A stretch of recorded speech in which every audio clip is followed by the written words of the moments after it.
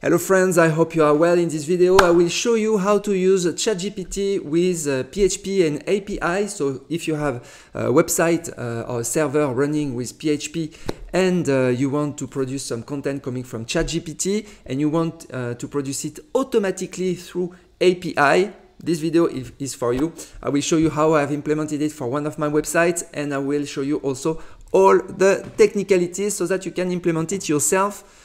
And I will put all the code on my GitHub and also on my website. All the link will be in the description of the video. So how did I implement it, the ChatGPT with API? Why did I do that?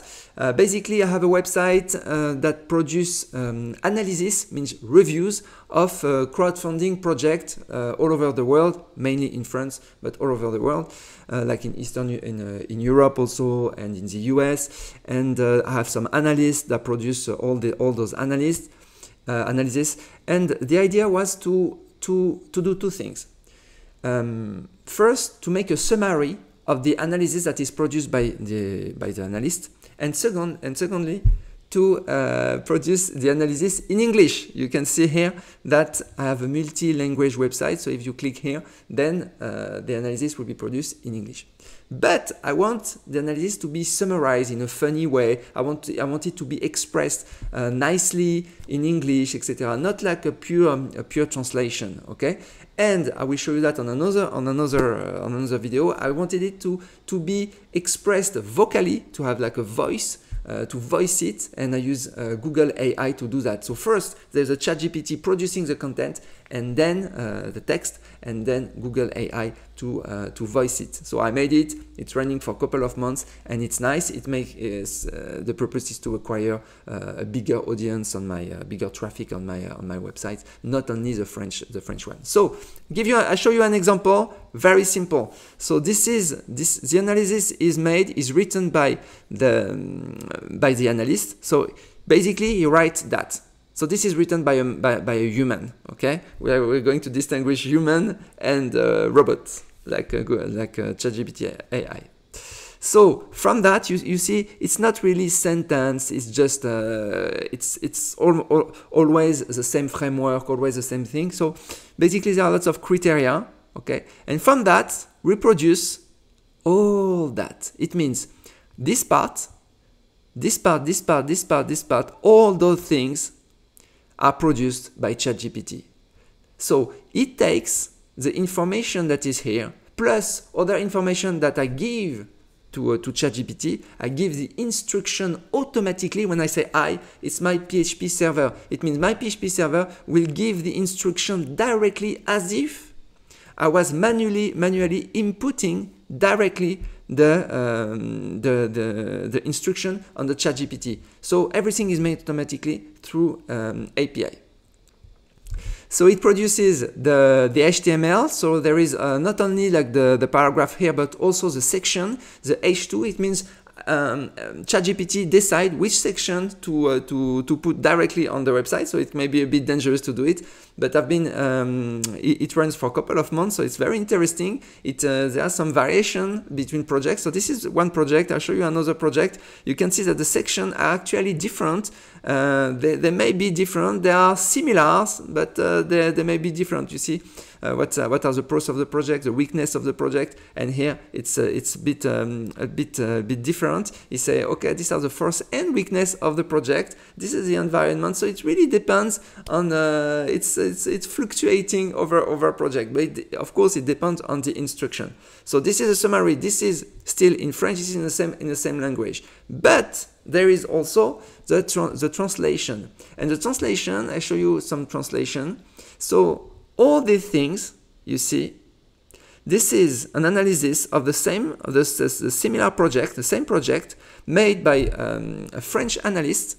He wrote the analysis in French, and it's been translated. So all this part, even this part, like this section, has been generated automatically by ChatGPT, based on the French analyst.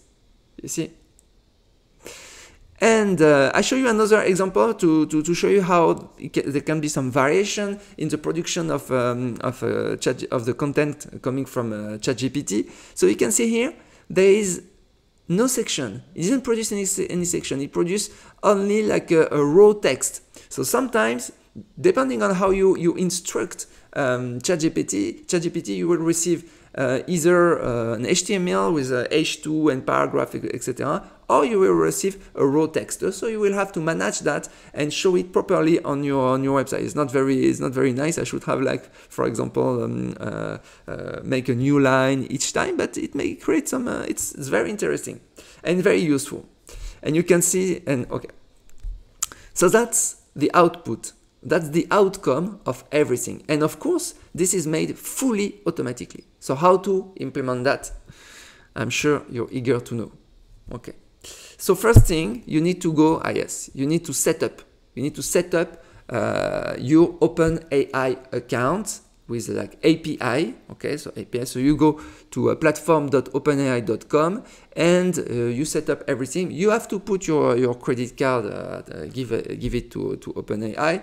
But keep in mind that depending on how often you request and what the quantity of information you produce, it depends. For example, for me, you see that the analysis is quite small. It's like a few hundreds of words, or it's not much. It's less than 1,000 characters per analysis, and I have 2 or 3 analyses per day. So I was thinking, okay, let's see how much it will cost. And actually, you can see here the activity. So my server is requesting like regularly every time there is an analysis. It triggers actually a call to ChatGPT using the cron task. Okay, and this call to ChatGPT, which I'm going to show you the implementation, actually costs money each time. But it costs, how much does it cost? Actually, it costs 0 because even if you have to put your credit card and everything, because you have like a free, I don't know, like $38, etc. And you see, I use $3.5 every month, so it's very, very small. And on top of that, I don't pay anything. Okay, I have a balance. They give you like a free voucher of, I don't know, $20, $38. So depending on your usage, but most likely if your usage is quite small, you see monthly spend 0.43. It's very, very, very small. Okay, okay, so we are good on that, and you can track actually all the activity, all the requests that are made to control and monitor the evolution of your usage and the cost. Okay, you can use here, you can see GPT 3.5, but you can use also GPT 4 by API. Okay, so what's the implementation? The implementation actually, so once you have everything set up, you have your API key, and with this API key, your secret key, actually, you will call ChatGPT. So the implementation, so how did I made it? Actually, I made it very simple. I created a function called request ChatGPT, okay? And this is instruction. You see the argument is instruction to ChatGPT. So this instruction is exactly the instruction that you may have instruct ChatGPT manually. So it's exactly the same, okay? But you need to build it, okay? So I will go into this function and I will show you how I call it. So here, this is a log part. Here, I make a distinction between my server, my dev server, and the production server. And on the dev server, I only allow. This is interesting. I only allow maximum token. Okay, maximum, because you pay by token. Pay by token is like pay by character or by word. Okay. So I made a maximum of just to avoid like a crazy consumption in case there is some issue with the server. I put like 400 just for testing purpose. And yes, this is the word that will come back from ChatGPT. Okay, so it will come like no more than 400 words. It means ChatGPT may stop at some point. That's a very important part. So when you request, you give an instruction to ChatGPT, produce like a paragraph talking about analysis of whatever, reviews of whatever, translate, etc. You should give a limitation because it doesn't know if he has to write like 100 words or 1,000 or 10,000 or if you want a book, you know. So you have to tell him in advance. It's better It's not you have to, it's not you must, but it's seriously, if you do the API, it's much better to do that, just to have a limitation, to know approximately how much information it will, how many words it will come back. So I put 400 for the dev environment and 2000 for the prod environment. So there will be no more than more or less 2000 words. This is important because careful, if it extends that, then it may be cut. It means if you produce like 3000, but then you have a max token at 2000, then the content will be cut on your website. This is really bad. I had a lot of problem with that. So that's why I put all the limitation. Okay. Then, but it's a lot of trial and error. So here you have the JSON encode. Here you put which version of ChatGPT you use. So here it's like I put 3.5 because I saw that the result with 3.5 was more than sufficient. I just asked like for translation, funny translation with some personality, behavior and stuff. But it's very, I mean, it works well. So I didn't go for GPT-4, which is more expensive also, but more expensive. I mean, maybe instead of 35 cents, maybe I will have to pay 70 cents. I don't know. So here you put the instruction. Okay, so you can type it manually also just to test. Here you have other parameters like temperature, max token, okay, top P, frequency, penalty. So I don't use it honestly. I didn't check much. I saw that this was working perfectly and done. Here you have the address of ChatGPT that so it basically it sends the JSON and you will get back the information. Okay. Okay, and you will get the results from ChatGPT just in this variable results, and that's it. So you see, it's extremely simple. It's very, very simple. So now, how do I call it? Basically, you need to create your instruction. So my instruction is what? I have analysis in French, and I want them to be summarized in French, and I want them to be summarized in English. That's it. So there will be a couple of different instructions. So I show you the instruction. So this is another function, okay, that will call actually this function, okay, with this parameter. So it will build this parameter and send it to request ChatGPT. So call ChatGPT, ask for analysis. Okay, so here there are a lot of don't look much, man, because I have lots of object, lots of class and everything.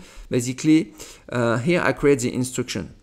I said it means in French, so I could give the instruction in English, but as the analysis is made in French initially, I give the instruction in French. Well, okay, so it means I translate for you. Make a description in. You see, this is a variable in a language. So basically, this may be in French or in English. But that's just from that point, it's extremely powerful because you can make a description in any language. Which means if I ask him to make the reviews in Chinese, in Japanese, in Italian, in whatever language, it will be produced. So it means if you are creating a multi-language website or you want to translate in, but not have just a raw translation. No, something very nice. You can have different type of translation, a long translation, a short translation, whatever. You will make it just by changing this variable. So me, I do so far I do only French and English. So make a description of for example here it's in English, of the analysis of a project following. Of the following project, you will give at the end of the project your opinion, which means that's my intention, like in the future, to ask actually ChatGPT to be an analyst and be able to give a scoring of those type of crowdfunding project. I say be fun. you can tell him to make some jokes also. I try to make it funny. Answer in 400 words approximately. Okay.